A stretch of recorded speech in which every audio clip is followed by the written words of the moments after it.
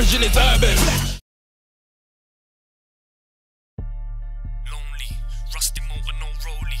100 cats in my phone book, and every one of them phone me. I make money off of my BB. Drive around looking sneaky, glasses on, I cruise by. Police don't even see me. I get models grabbing up my arm. Without sugarcoating anything, basically the name Don Strapzy was preventing me from doing a lot of things musically. You know what I mean? Business-wise, it was hard to do certain businesses with the name Don Strapzy because what it represents. You know what I'm saying? So realistically, we saw it as a hurdle from early. Like certain shows I was getting, apparently because of my name, they wasn't letting me perform. It would come to the day, shut the thing off. Oh, your name.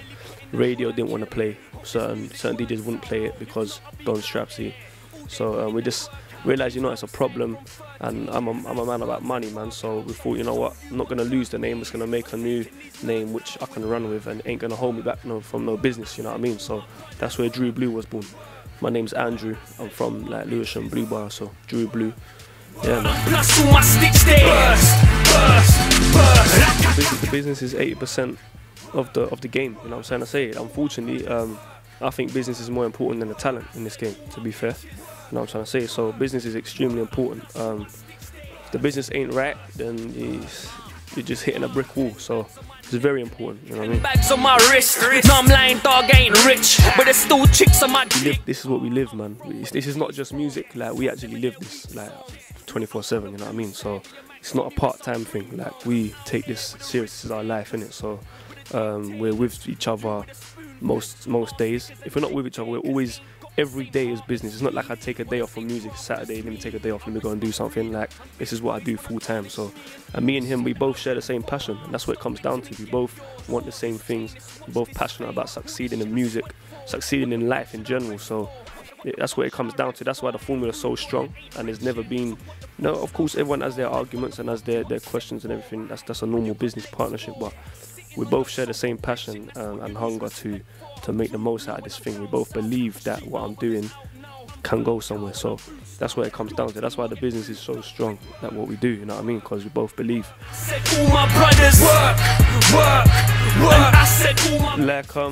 Like I said before, see F64, I was this close to not even doing it. Like I told Jamal, you know, I don't even want to do it. Like he was the one telling me, bro, do it. But I was saying I don't want to do it because to me, doing music and being a rapper was just not in my head at all. Like, it was not realistic. At this time, I was living a certain way, and the last thing I wanted was everyone to recognize my face. So I was bare, like, didn't want to do it. But Jamal's like, bruv, just do it. So I thought, you know what, cool. My brethren told me, bruv, do it, man. Done it.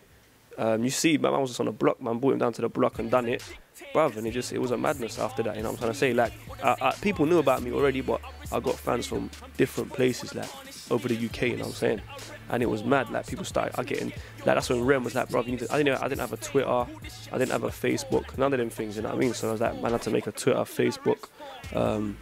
It was mad. It was definitely, it didn't change my career, but it was a platform that I didn't have. You know what I'm trying to say? It showed me that, like, it put me in a wider audience and more people to know my name, to be able to say, let me do a mixtape now, you know what I mean? So your team will get moved up with work. Obviously that's all, like, remember, like, at the moment, obviously I got a project in the UK, which is the Double or Nothing, you know what I'm saying? That's the main focus right now. That's at 20th of October. So I need to be here, I need to be in England, but yeah, we're definitely going to be traveling a lot more. Just came back from Atlanta, you know what I mean? So it's about thinking bigger than the UK, and I definitely want to go, especially Canada, get loads of love from Canada, you know what I'm saying? So that's, yeah, they F with us, man. They fuck with us, man. They like our swag, they like our music. So I'm definitely trying to get out there. I've just been, you know, I'm not gonna say too much, man, but there's a lot of things coming. So 2014 we're gonna be traveling, you know what I mean?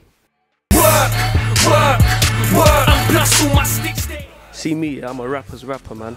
And for me, America's the home of hip hop, you know what I'm trying to say? So Atlanta, plus I had Mr. Play, big up Mr. Play. Me, Mr. Play and Rem sat down, and he was saying, look, I'm going out to Atlanta.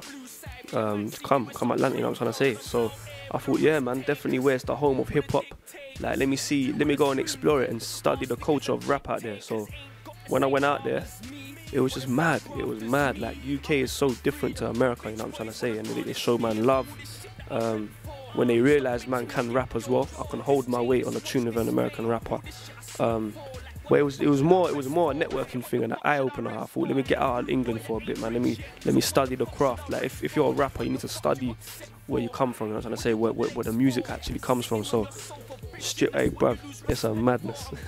The strip club things are madness. But out there, it's a culture. That's the difference. It's not UK strip clubs are not like US strip clubs. You go to a US strip club, it's man them. It's like man them like us, young guys, all in the strip club. Young girls, you know what I'm trying to say. It's not like you got the old perverts sitting there, and I'm trying to dance with girls. And that's where the music is blown in the strip clubs. You know what I'm saying? It's a madness. Work. I said all my brothers work. So I learned a lot out there, man. I studied how they do their things, man. So you learn things every day, so there's a lot of motivation I got from there. But we keep it British. You don't hear me rapping in no American accent, and that's what they liked. You know, I wasn't trying to be American. I kept the British thing. Like I wasn't using. I don't really say words like homie and y'all and what up, what's up. I don't do them things, you know what I mean? Because we don't talk like that out here. Yeah, like we don't talk like that on the roads out here. So I don't know why people do them things. And you rarely see me wearing that New York. I don't wear no New York hats, and I try to keep it strictly British in it because that's what we're representing right now. Work.